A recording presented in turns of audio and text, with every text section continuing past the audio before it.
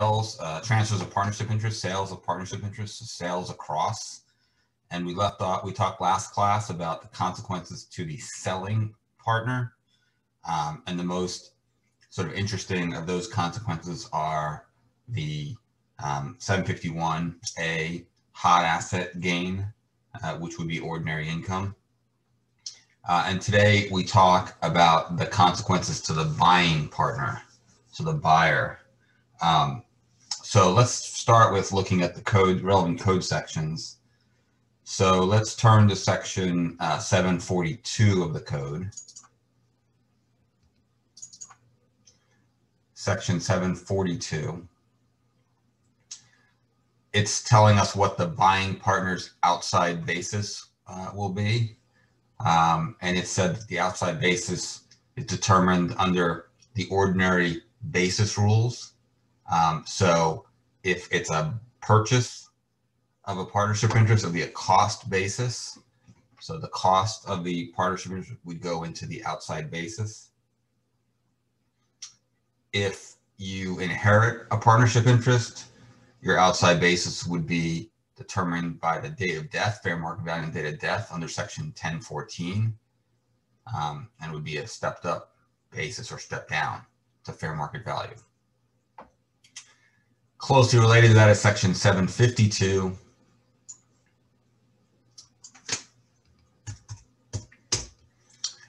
which says that an increase in a partner's share of the partnership liabilities.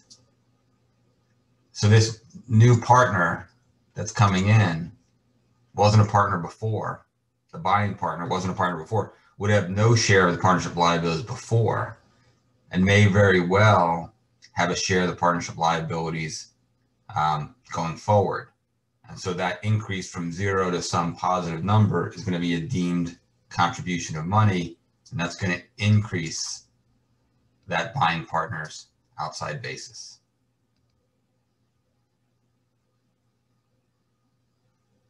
So that's the buying partner's outside basis. And generally, if you're thinking about it, if someone's buying into a successful business, that's going to mean that generally the seller is going to recognize gain, and the buyer is going to have a higher basis, outside basis, than the seller's outside basis. So the outside basis will be high. What about the inside basis? What about the partnership's basis in its own assets? Well, we go to 743, tells us 743 of the code.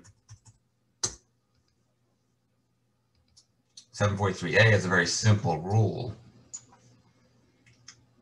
which says that in general, the inside basis shall not be adjusted as a result of the transfer of an interest by a partnership by sale, exchange, or the death of the partner, unless there's a 754 election in effect, or unless the partnership has a substantial built-in loss. So absent a 754 election, and absent the partnership having a substantial built-in loss, then there's no adjustment to the inside basis. Inside basis stays the same. And so under this general rule, we now begin to see what I've been talking about throughout the class, which is that while your book will balance, so your book value on the left side of the balance sheet, plus your debt and your book capital accounts on the right side, that has to balance. Your inside basis and outside basis often balance, but not always. And here's a situation where it won't balance, because your inside basis is, again, in this hypothetical I'm giving you, where it's been a successful partnership and partner A is selling for a big gain, the inside basis is going to be low relative to the buying partner's high outside basis. And so if you add up the inside basis and you add up the outside basis of the partner is not going to be higher, because this new partner has a high outside basis, and the inside basis remains low. That's not really conceptually the way things are supposed to work, as we'll see, but it's simple. It's easy not to adjust the inside basis. So then in contrast, we have 743B, which says, on the other hand, If there is a transfer of an interest or death of a partner, the partnership interest, a partnership with respect to which the 754 election is in effect, or which has a substantial built-in loss, shall increase the adjusted basis of the partnership property by the excess of the basis to the transferee, by the excess of the outside basis over the partner's share of inside basis, or decrease in the inverse situation. So we are going to adjust the inside basis. Again, when an election is in effect or when there's a substantial built-in loss. We have a definition of substantial built-in loss down here. We'll talk about that later. And then we can take a quick look at section 754 because that's that 754 election.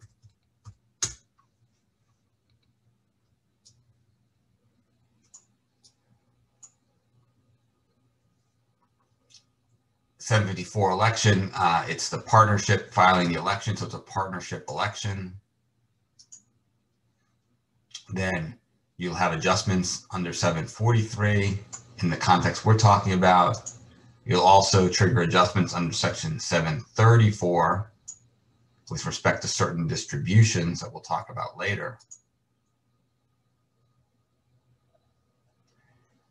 And it applies for all distributions and transfers during the taxable year and all subsequent taxable years. So it's permanent. The election may be revoked by the partnership only as provided by the IRS. And so there's, you can't go in and out of this system. Once you're in, you're in. So it's permanent, pretty much permanent. I mean, in theory, you can revoke it with consent of the IRS, but there, it's going to have to be a situation where the IRS is comfortable. You're not getting an advantage from it. So once it's made, it's pretty much permanent.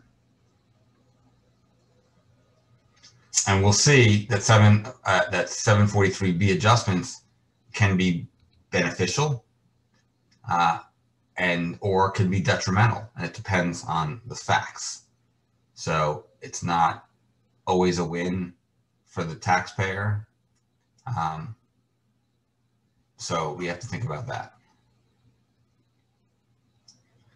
The last thing we'll talk about before we go into the problems, because the tricky part, as we'll see, is going to be the 743B adjustments. And it's hard to talk about those in the absence of this particular fact pattern. So we'll defer those nitty-gritty details for a little bit. But the other thing I want to mention before we get into those is going to be, what about capital accounts? What about the buyer's capital account?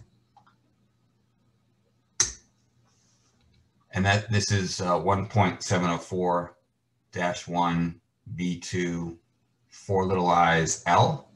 That -1B2 4 little i's is the capital account rules. L says that your buying partner steps into the shoes of the selling partner's capital account. And just related to that, if we go up to F, so -1B2 4 little i's F, those are the rules for when we have revaluations or book-ups. And remember, we only have book-ups upon certain permissible events. This is revaluations. We've seen book-ups here where if a partner comes into a partnership by contributing cash or property, a new partner comes in and receives a partnership interest from the partnership in exchange for contribution of property or cash. That's a permissible book-up event, and often, again, will be, the partnership will take advantage of that. And the F5 is your list of your situations where you can book up or book down property. And so one little I talks about in a connection with the contribution of money or property. So that's what we've covered thus far. A second book-up event is if you're liquidating the partnership. So before you liquidate the partnership, you'll book up or down. Or if you're liquidating a partner's interests.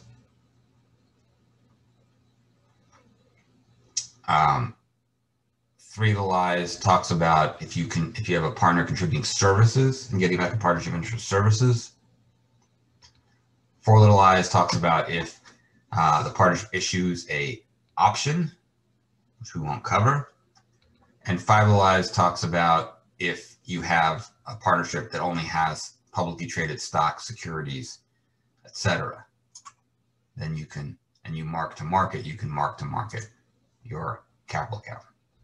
So what you notice here is that a transfer of partnership interest, a sale across, does not trigger a book up event. So the old capital account of the seller is not booked up, nor is any other partner's capital account booked up. It just moves right over to the buying partner.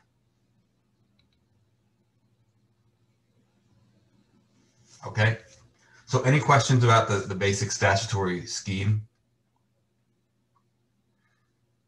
All right, well, let's look at the problems then.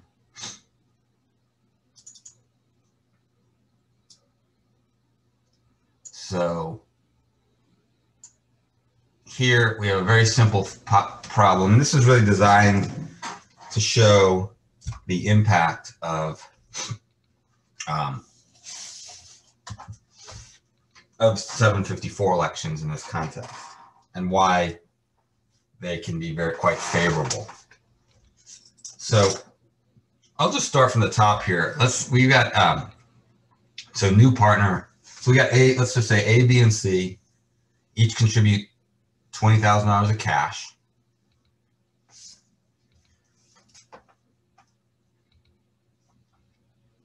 And the partnership uses the $60,000 to buy land. And then the partnership also generates this receivable. So it's performed services, and it's owed $30,000 for services, but hasn't been paid. Partnership's a cash method taxpayer. So there's no basis, there's been no tax consequence yet. And the land goes up in value from 60 to 90. And that's unrealized appreciation. So if we created our books, the partnership books would look like this. We've got A, B, and C.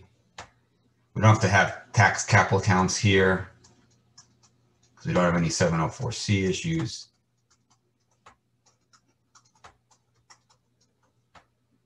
They each contributed 20 of cash.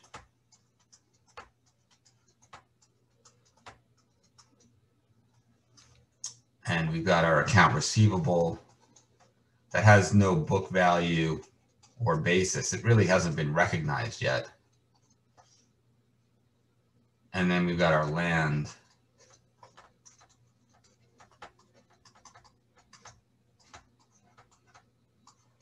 We've got no debt.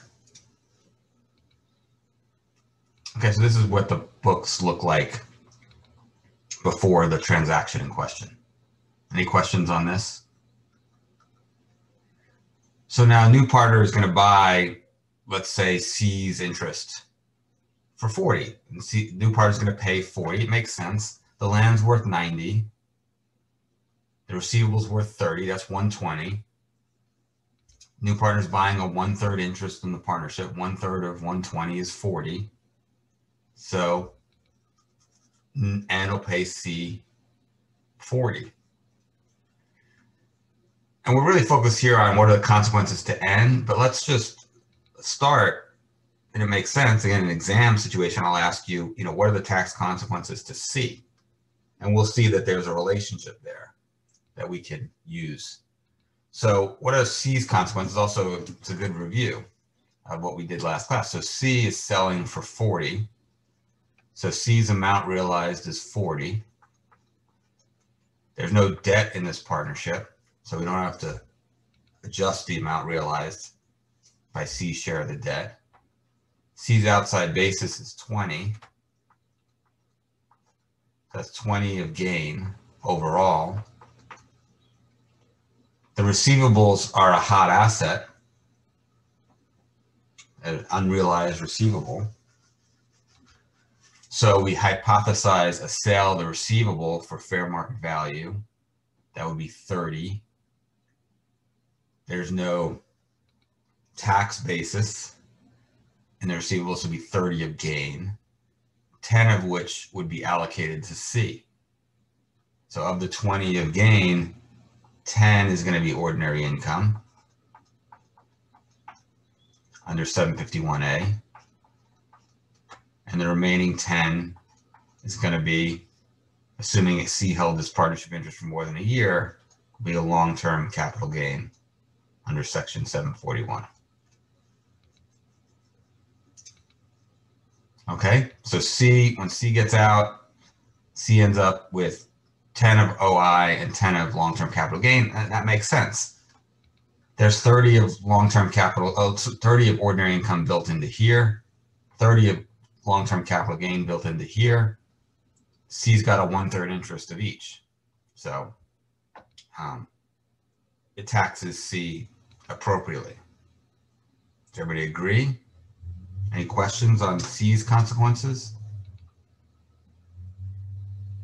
Okay, what about new partner? So now new partner comes in.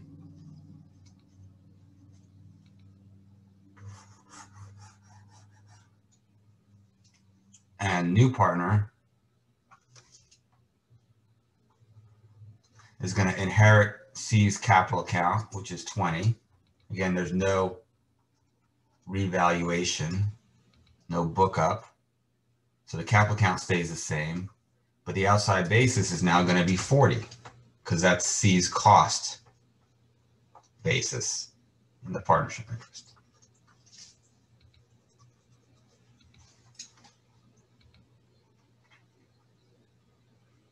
Okay, so N's outside basis is 40, N's capital account is 20.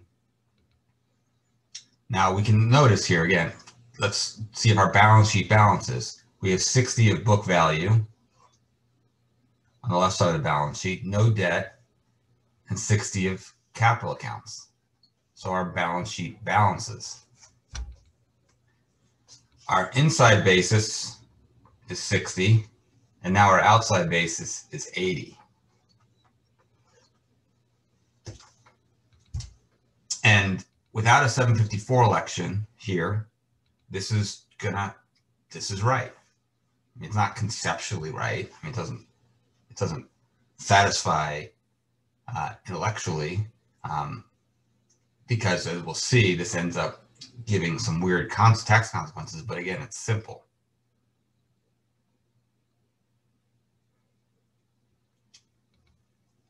So let's go back to the problem.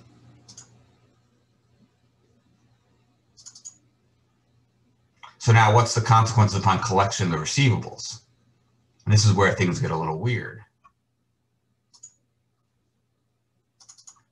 So let's say after N comes in, now the partnership collects 30 on the receivables. The receivables are paid. Well, when the 30 of receivables are paid, that results in 30 of book and tax gain. And that's allocated 1/3, 1/3, 1/3. So A gets 10 for book and tax purposes, as does B, as does C. And that's ordinary income.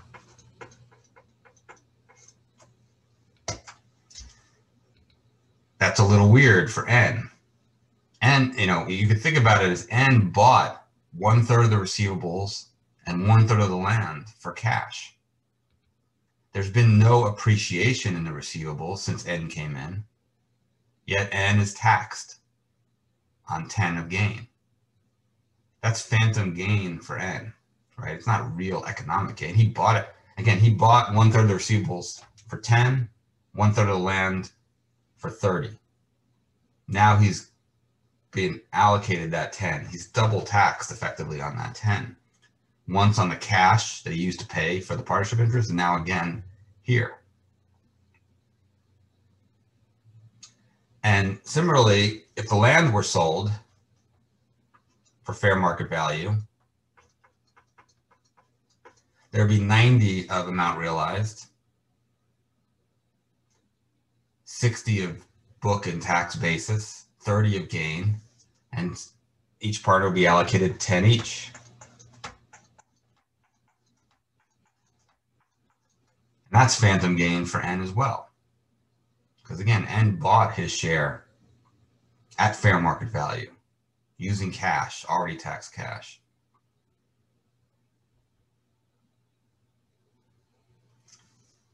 And another way to look at it is that these gains, these have already been taxed to C. That's what we tax C on. Those are C's gains. N's coming in, paying cash.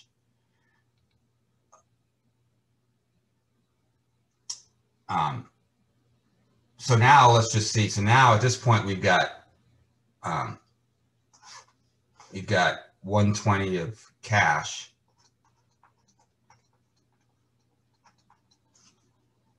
And if we were to liquidate, we would give 40 of cash to each partner.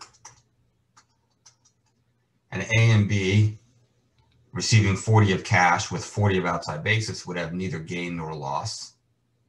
And N, on liquidation of this interest, we're going to see if you have an outside basis of 60 and you receive a liquidating distribution of 40 of cash, you get a 20 of loss, and it'll be a capital loss. So N's going to get a 20 of capital loss upon liquidation.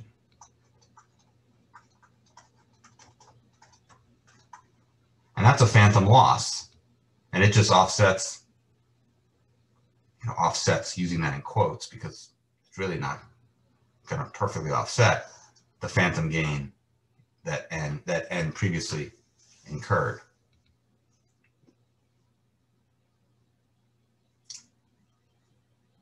So this is bad news for N for two reasons. One is the phantom gain right here is going to be earlier than the loss on liquidation. It may very well, this could happen in year 1. This could happen in year 40. All right, so just time value of money. This is a problem if you have phantom gain of X and then later on phantom loss of X. That's problem 1. Problem 2 is we've got a character discrepancy. This is ordinary income, tax at rates as high as 40% or so. This is a capital loss. It's going to offset capital gains, long-term capital gains, which could be taxed as low as 15%. So that's problem 2. And then problem 3 is N could die with her interest before it's liquidated, in which case this outside basis would step down the fair market value, which would be 40, and that phantom loss will disappear.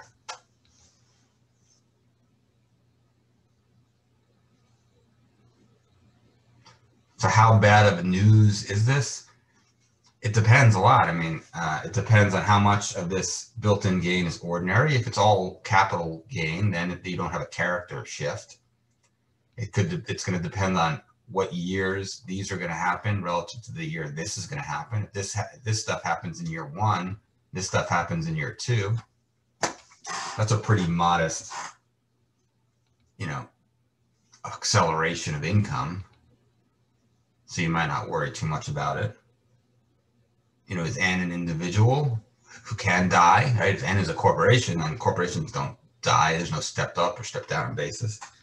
If N's an individual, think about things like how old he or she is. But it's not good, generally. Okay, I'll stop there. Any questions about problem 1A?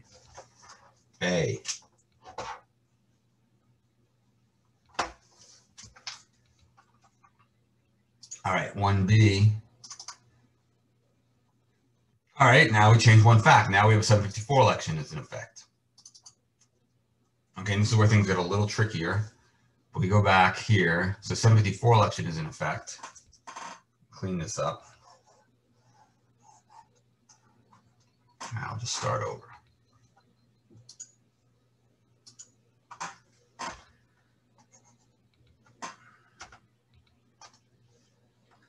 So again, we got A, B, and C.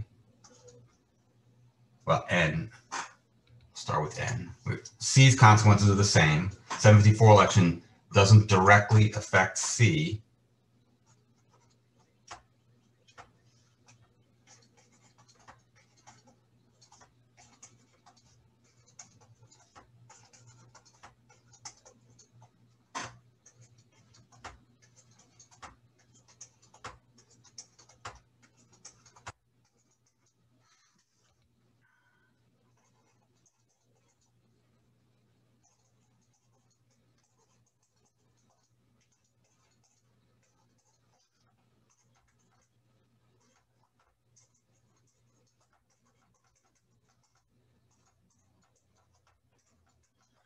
The 74 election is in effect. Sorry, N's outside basis is 40.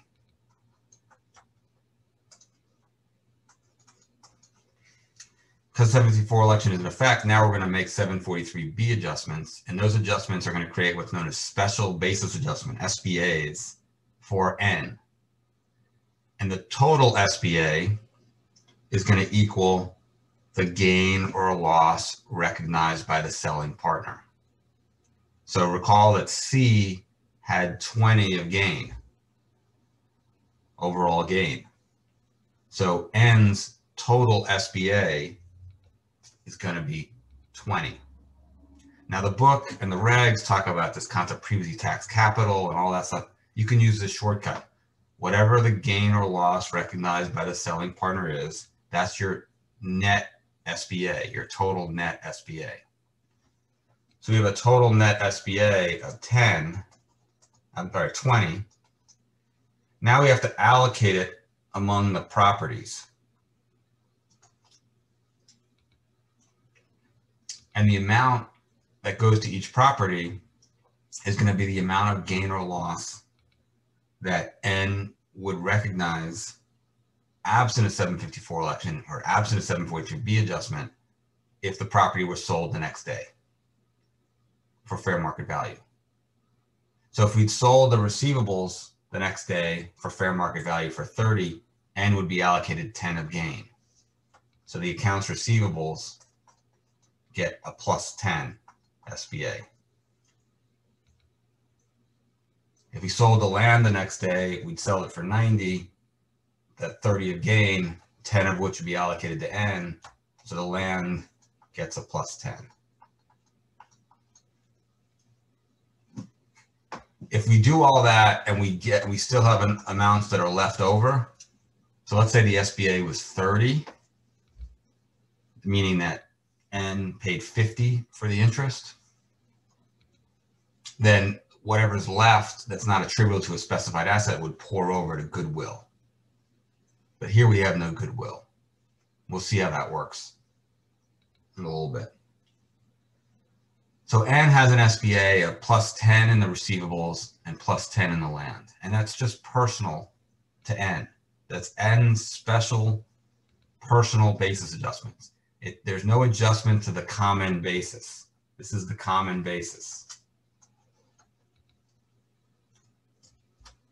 We'll see when we do a 734B adjustment, we would adjust the common basis. But here we don't.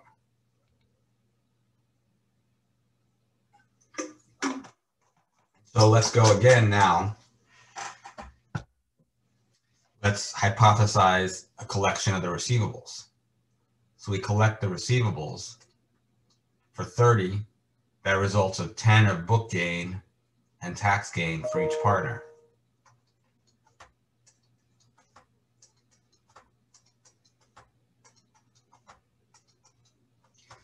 That also allows N to recognize the loss from the SBA. He's got this 10 of SBA positive in the receivables, so that's going to then shelter that 10 of gain.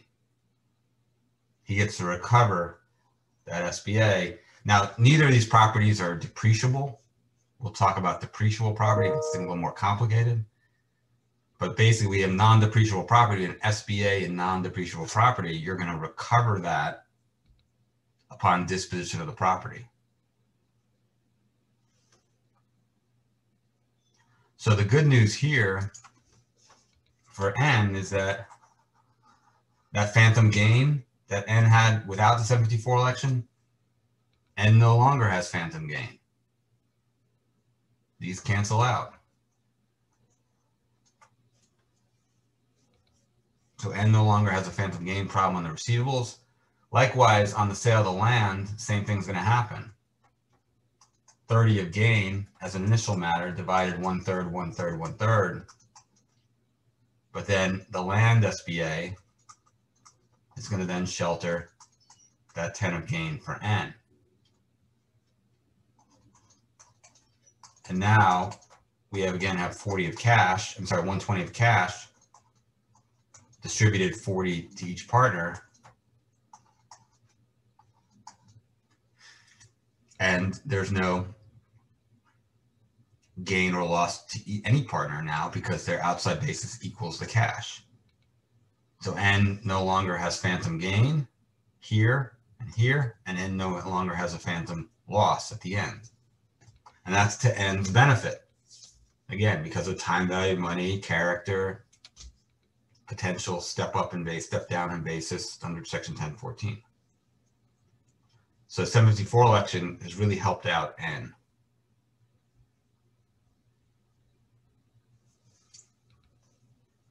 Okay, any questions on B? I have a question on both of these. Yeah. Why is the book on the land 60 and not 90? Because that's the basis. So the land was purchased for 60. So the book shows fair market value, which is not relevant. I mean, so I've just basically taken it back to first principles. And so you could have a third category. Sometimes students like to put like fair market value to sort of, but that's not on the books. So the land was bought for 60 and it appreciated to 90. The receivable was bought for 0, right? Because it was created by services, and its fair market value is 30. I haven't really noticed that discrepancy before, and I ran problems in another book for the same thing, and they listed this way. Now, should this be something we're aware of, or is this something just on this? No, I mean, again, it's just facts, right? It's just fact. Again, in an exam situation, I would start out, well, I would give you the capital accounts as well. I might give you fair market value as well. I mean, fair market value is just a fact, but I wouldn't make you, here you had to sort of go back in time to determine this. I wouldn't do that. I wouldn't ask you to do that. It's a little bit too implicit, but again, I would start the fact pattern out by saying, A, B, and C, contribute 20 of cash. They buy it, partnership buys land for 60 and generates a receivable that's worth 30.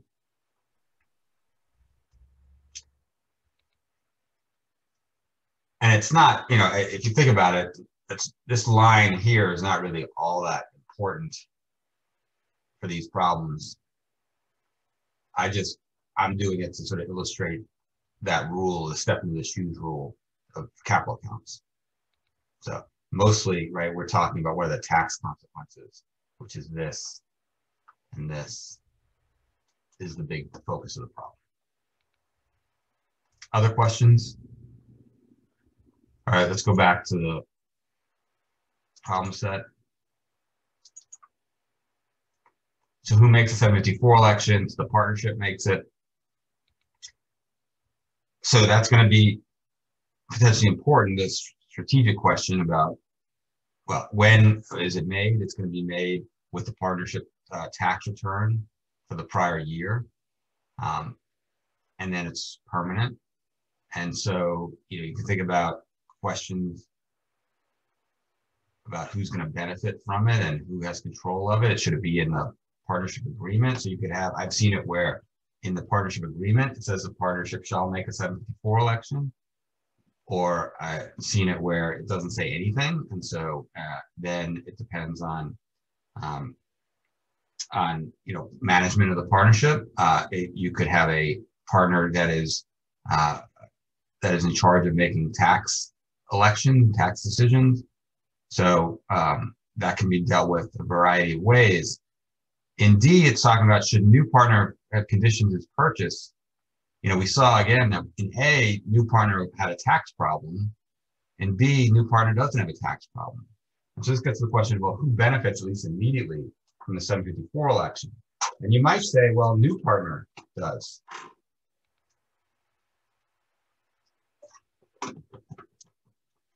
But really, if new partner is thinking about things, it should affect his purchase price. And it may very well be the person that bears the burden of no 754 election is C, right? Because new partner says to C, like, yeah, I'd love to buy your interest for 40, but I'm going to have to discount it because I'm buying into a tax problem. So the person that may really want it is C and not necessarily N. N can adjust the purchase price to reflect the problem. C may be the one. And so this is where, if there is no 754 election in effect and C really wants it to maximize the purchase price, if A and B don't want to do it, whether out of spite to C or because there's complexity that we're going to see with 754, C may be out of luck, right? And this is where, you start thinking ahead. If your client is going to be sort of the first to sell, maybe the first to sell, you may want to insist upon having a 754 election agreement in the partnership agreement, or at least having the clients have the potential, the ability to require one.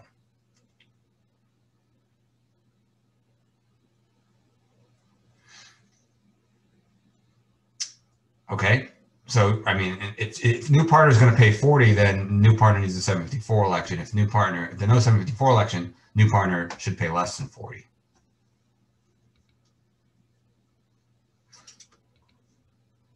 Any questions on D? All right, in E, what are consequences, collateral consequences? There really are none at this point to the other partners. So it doesn't have any effect. Let's go back to the balance sheet. It doesn't have any effect on A or B. Again, the SBA is personal to N, so A and B suffer neither detriment nor generate a benefit. Now, the concern that A and B is going to have is going to be now the 754 election is permanent. So that means that there's going to be SBAs when they sell it. It could be negative. Again, if we have a partnership that's gone down in value, the SBA is going to be a negative basis, effectively, and going to result in more gain. So when partnerships go up in value, 743B adjustments are good. When partnerships go down in value, 743B adjustments are bad. So again, what are A and B concerned about with making a 754 election? One is just sort of the administrative hassle. And two, which is not great in a really simple partnership like this, but you can imagine this is not you're not going to see a real world partnership with two assets. But also the ability to sort of benefit from no 743B adjustment if the partnership ends up doing poorly and they sell. But no immediate consequences. And then again, there's this there's 734B adjustments that are also triggered upon certain distributions that we'll get to later. So there's these collateral effects that could happen in the future, right? Not collateral, but there are effects that could happen down the road that may affect A and B, but nothing now. That's why this word immediate is doing a lot of work.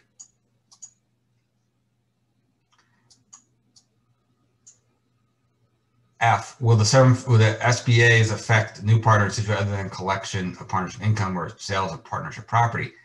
This gets to the fact that if the property for which there's an SBA is depreciable or amortizable, receivable and land are not, but if this were building and this were equipment, then the SBA is depreciable as well.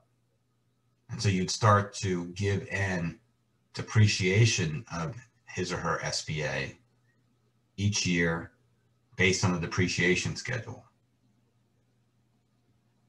Now, we're not going to get into those kind of nitty-gritty details. Again, think about how complicated that could be. And if you have a negative SBA, so you have depreciable property in a partnership with a negative SBA, such that the fair market value is less than the adjusted basis at the time of the sale, that negative SBA is going to create negative depreciation. just going to be income each year. So you don't wait until the end for all assets. Again, non-depreciable assets, you'll use the SBA at the end. For depreciable assets, you use the SBA over time. And let me talk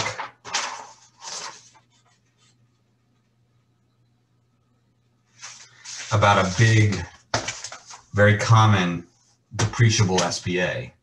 We're going to change one fact here. We're going to have N pay 50 instead of 40. We're going to have N pay 50 instead of 40. And what's that extra 10 going to represent? It's going to represent goodwill. So this is a business. Goodwill is the value of a business above and beyond its identifiable assets. Things like customers that keep coming back, employees that keep coming to work even though they're not obligated to, right? They're at-will employees. Customers don't have to come back, don't have to use Google every day. They're not contractually obligated, but they do. Or drink Coca-Cola. Suppliers don't have to come back every day, but they do. So this is just this value, and goodwill in a successful business is often a really big piece of the value. So let's say there's goodwill here, and if N's going to pay 50, that implies 30 of total goodwill, because N's share is 10.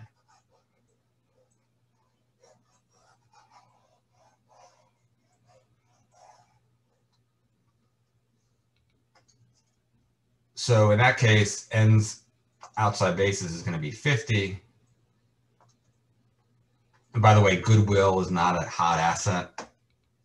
So C would recognize an additional 10 of capital gain under this fact pattern.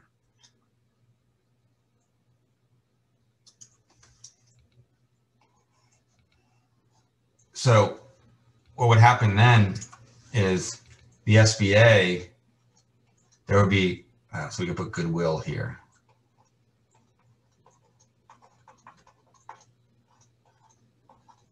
There'd be now a 30 total SBA, and for N, it would be plus 10 here, plus 10 here, and plus 10 here. So N would now have plus 10 SBA and goodwill. Goodwill is amortizable over 15 years. Purchase goodwill is amortizable straight line over 15 years. So this 10, let's make it $10 million. All right, we'll have everything in the millions. So $10 million of SBA basis in goodwill would yield 1/15 of 10 million of deductions each year. That would give N 667,000 of deductions each year. A and B don't get any deductions because they didn't purchase any goodwill. N purchased goodwill, so N would get $667,000. And that's usually the big benefit of a 754 election for a buyer, is going to be the ability to get this, again, a large part of their purchase price in a successful business will be attributable to goodwill. And that allows the buying partner to get goodwill amortizations over 15 years. 667,000 of tax deductions, ordinary deductions, right? That's out of, again, a 40% rate, you're talking about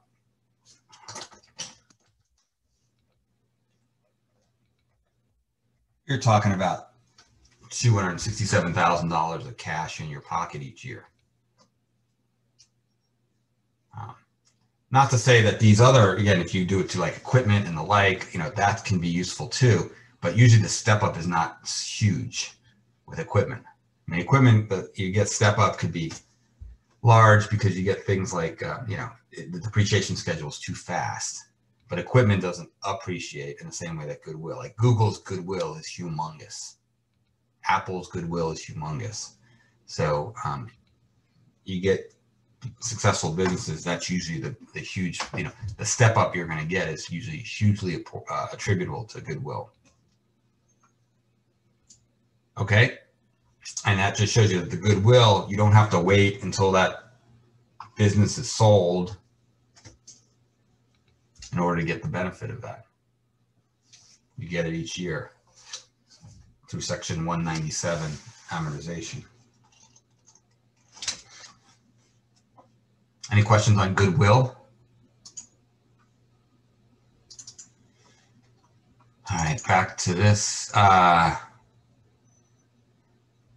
So at the end of year 3, the partnership had earnings, but it distributed, continued to hold the receivables and the land, assuming no 754 election part results in new partner. If before the receivables are collected, he sells his interest. So back to no 754 election. This is another weird result. So no 754 election. We're back to the original fact pattern, 40. So N sells, we don't have the goodwill. N sells for 40. He bought it for 40, he's selling it for 40.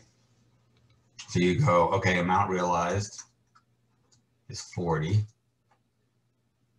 Outside basis is 40. No gain. And you say, oh, okay, it's not a problem. But now you got to apply 751. So what are the hot assets? The receivables is a hot asset.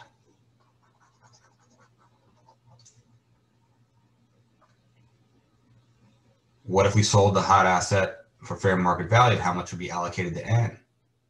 Well, we sold it for fair market value 30, N gets 10. So N's going to have 10 of ordinary income. And then you got to make it fit. So under 741, you have 10 of capital loss.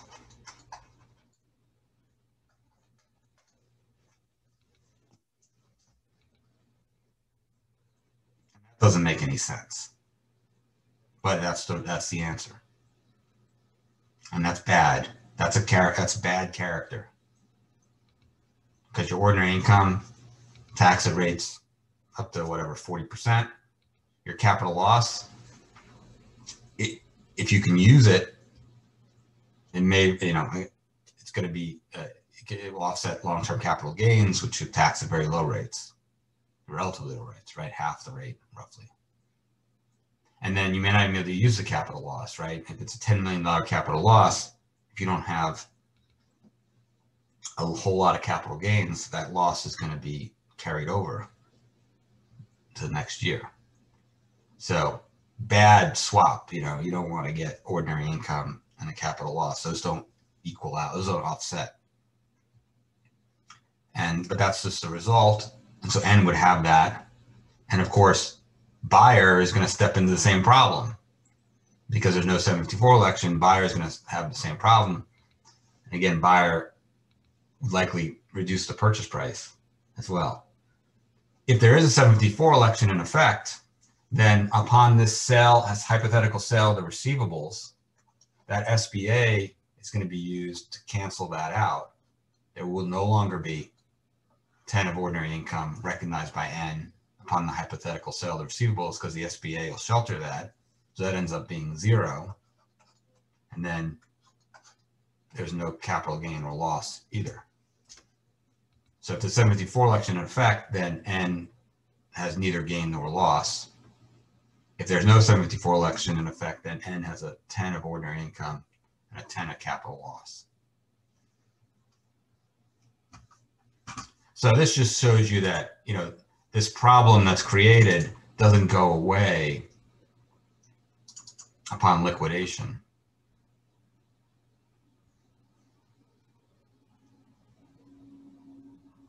So if with no 754 election, so in G,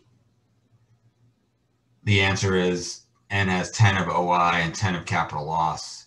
In H, N has neither capital loss nor ordinary income, 0. And then buyers would end up having the same 20 total SBA allocated 10 each to the receivables and the land just like new partner did. It'd be the same analysis.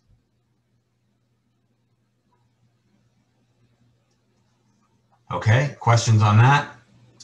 All right, in J, capital accounts. Capital account, we said was 20, and the new partner's capital account will be 20. Stepped into the shoes with respect to capital accounts, whether a 754 election is in effect or not. 754 election has no effect on capital accounts, and we know that capital accounts are not booked up upon a sale of a partnership interest, upon a sale across.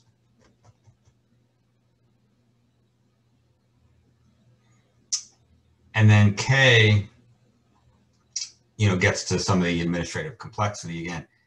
If you have 754 election in effect, then every time you have a sale, you're going to have SBAs that are personal to that partner, and SBAs in each and every asset of the partnership, other than cash or property that has no built-in gain or loss. And so you can imagine how tricky and complicated this can get if you have a lot of assets and a lot of sales, and creates a lot of work for your accountants.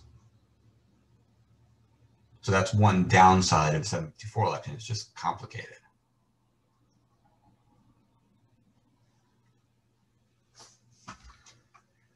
Okay, any other questions on 1?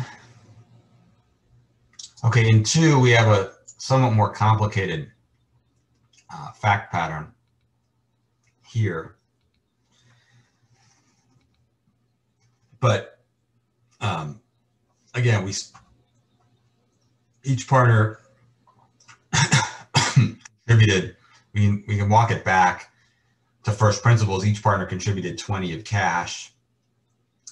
The partnership borrowed 30. This is a general partnership with 3 equal partners. So that liability is going to be shared 1/3, 1/3, 1/3. So each partner's outside basis goes up to 30.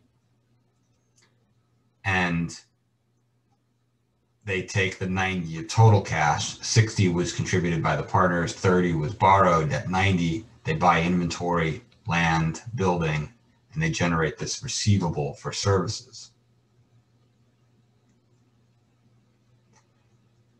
So D is buying C's interest for 60 of cash. So in A, we're going to go, and there's a 754 election in effect. So we're going to go through this and we're going to say, okay, what are the consequences for C, the seller? What are the consequences for D, the buyer? So we go to start with C, the seller. C's amount realized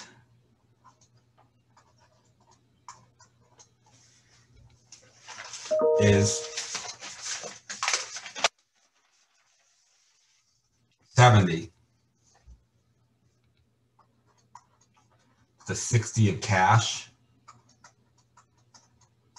plus the 10 of 752 debt share. Right. That's 752D requires that.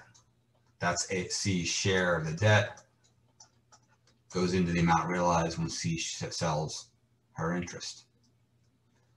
C's outside basis is 30, so C has 40 of gain.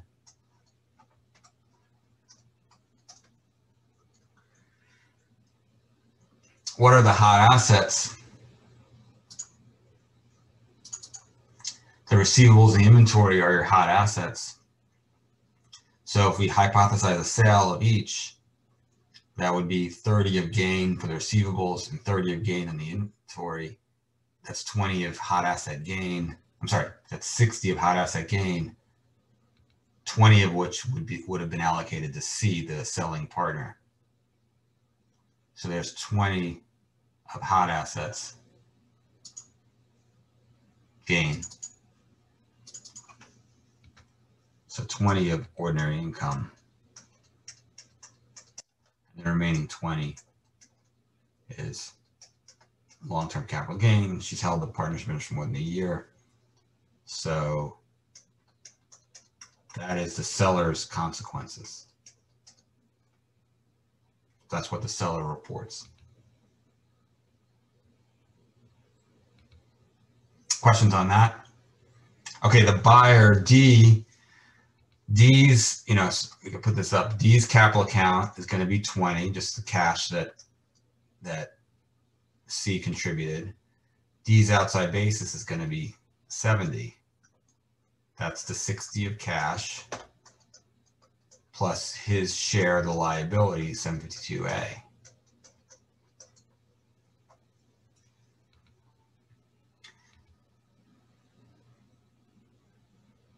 So, and the SBA is going to match up with the gain that C recognizes. So D's total SBA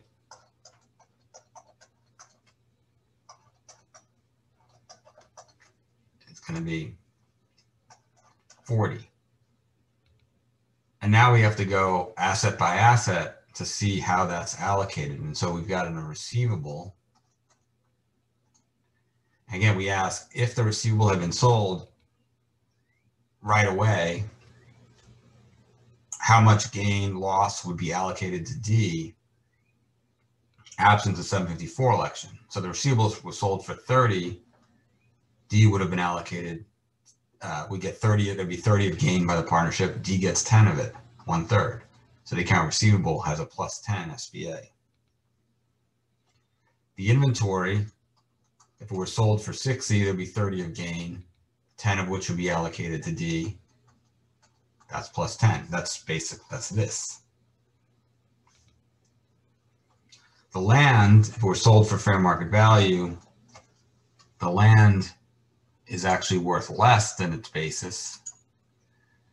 So the land, if it was sold for 15, there would be 15 of loss, 5 of which would be allocated to D.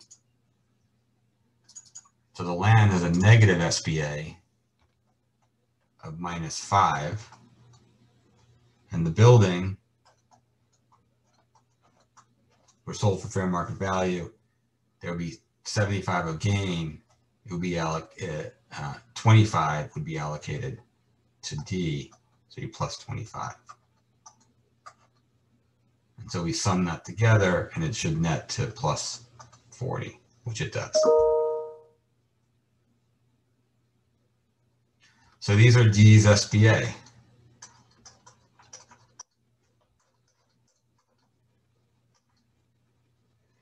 The receivables and the inventory and the land, that'll be recoverable upon disposition.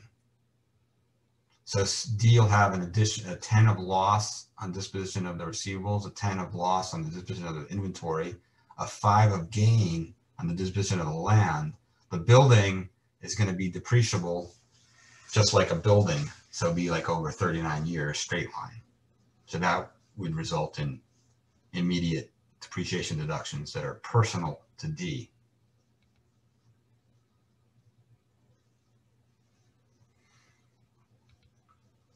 Okay. Questions on A?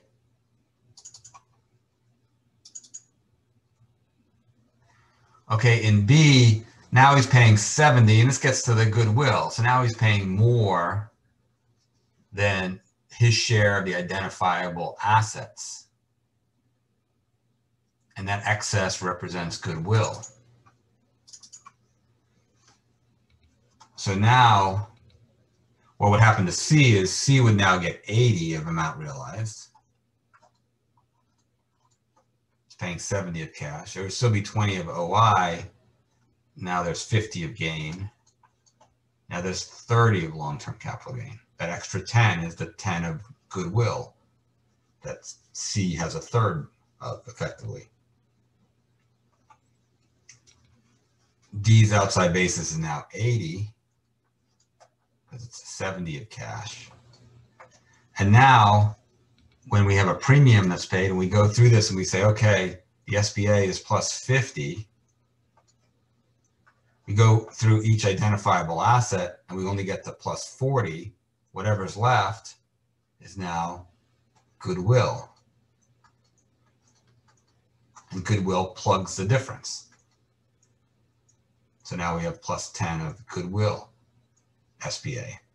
That's going to be recoverable through depreciation, amortization, technically, over time. And if the business were sold, partnership sells a business, the goodwill will go along with it and be recovered that way too. Right? But generally, it would just be recoverable through annual amortization deductions that D gets that A and B don't get.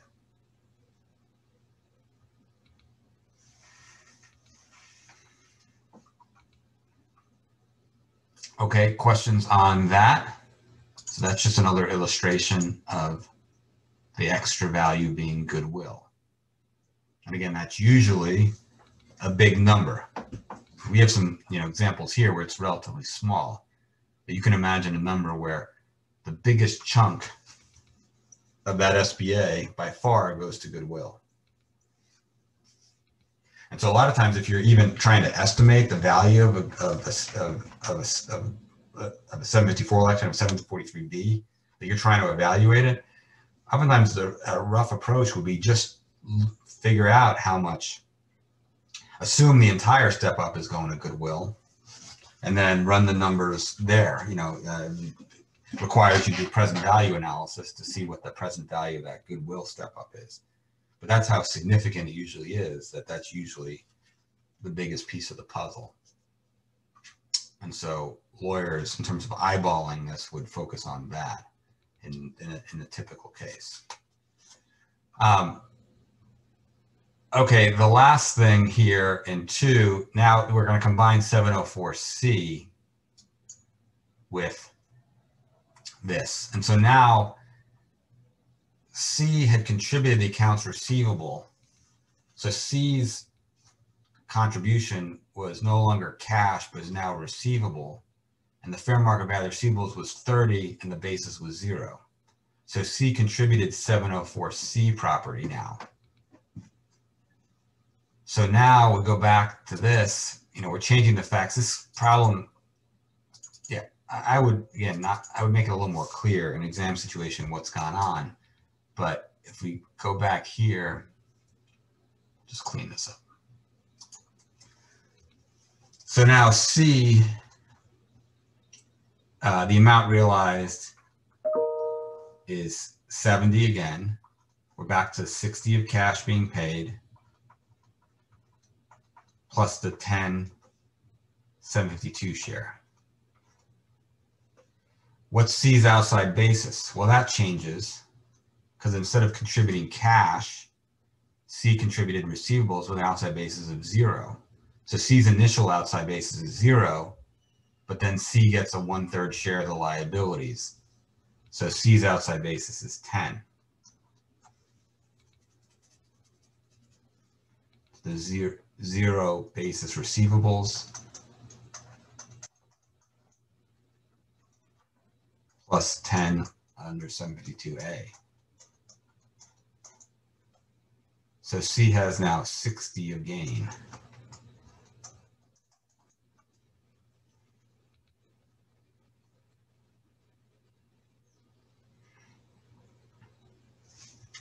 So now we identify the hot assets. So the inventory is still hot, and that's pretty easy because we sell the inventory for fair market value of 60. We'd have 30 of gain, 10 of which would be allocated to C. So C has 10 of 751 ordinary income with respect to the inventory. With respect to the receivables,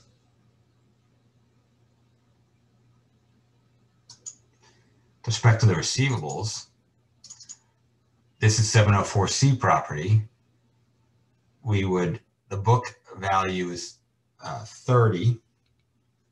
The tax basis is 0. If we collect the receivables or sell the receivables, we would have 0 book gain and 30 tax gain. We would allocate the book gain 0, 0, 0. give A and B, the non-contributing partner, 0 of tax gain. The remaining 30 of tax gain goes to C. So upon this hypothetical sale of the hot assets, C is going to get 40 of ordinary income. That's 10 from the inventory, 30 from the receivables. And that's 704C. It's doing that work. And now 20, the difference is going to be long-term capital gain.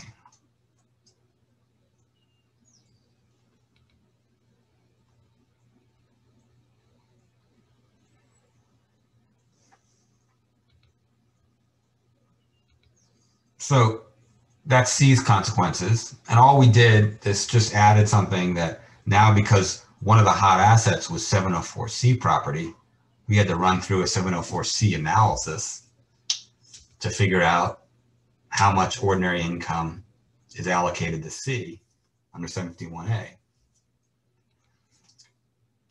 Turning now to D, the buyer. Now, this is a situation where if there is no 754 election, D steps into the shoes of C with respect to capital accounts and 704C liability. So this is where D buying C's interest is worse without a 754 than D buying A or B, because D is buying into C's 704C problem without a 754 election. So it's even more critical for D to ensure a 754 election is in effect. And if it is in effect, then we have a total SBA of plus 60 that matches up with that. And again, we go through the assets. Let's do account receivables last. Well, account receivables, we would again ask, what if we sold the receivables the next day and there were no 754 election in effect? How much gain would or loss would be allocated to D? Well, 30 of gain.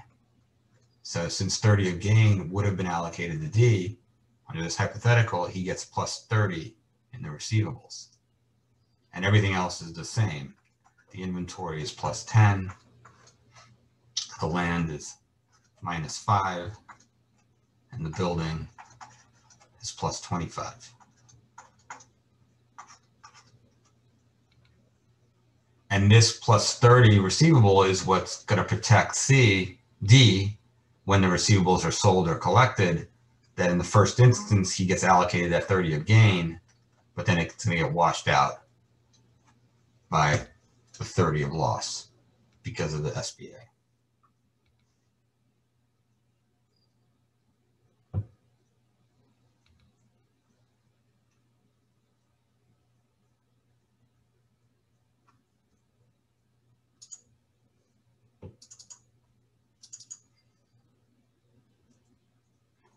So that's the answer to C, is just D's outside basis is going to be 70, and his SBA is going to be plus 30 for the receivables, plus 10 for the inventory, minus 5 for the land, plus 25 for the building.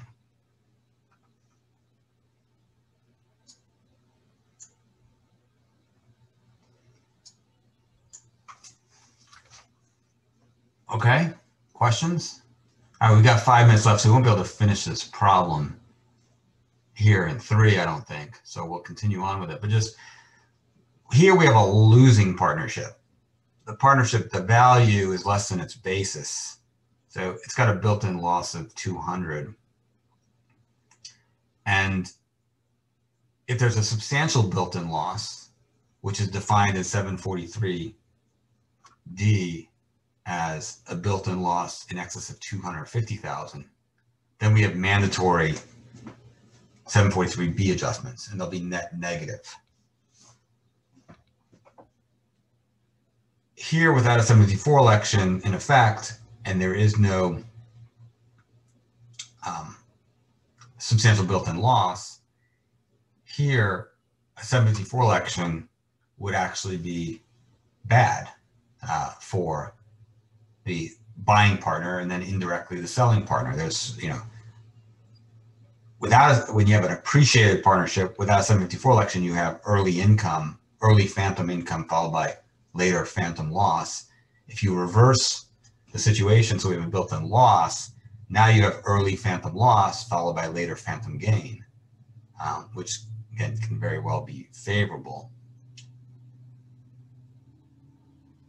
So the answer in A, and again, I'll defer this to next week, would be that when the tables are turned, we'd prefer not to make a 754 election. You sort of stick this one out, sit this one out. Now, again, it's a pretty limited advantage because once you get into a built-in loss of more than 250, so if the basis were $400,001, then you're going to have your SBA, whether you like it or not, whether you have a 754 election or not. It's coming. It's going to come. But here we have the ability to sort of play a little bit of a game and not make the 754 election. And we'll see later on, or on Monday, we'll see why that's beneficial. But again, I'm not going to rush through this problem. We shouldn't spend that much time on it. So we'll probably spend 10 or 15 minutes next class, and then we're on to the next assignment. So any questions about any of this stuff before we sign off? All right, well, hearing none, I'll see everybody on Monday. Have a good weekend. Bye-bye.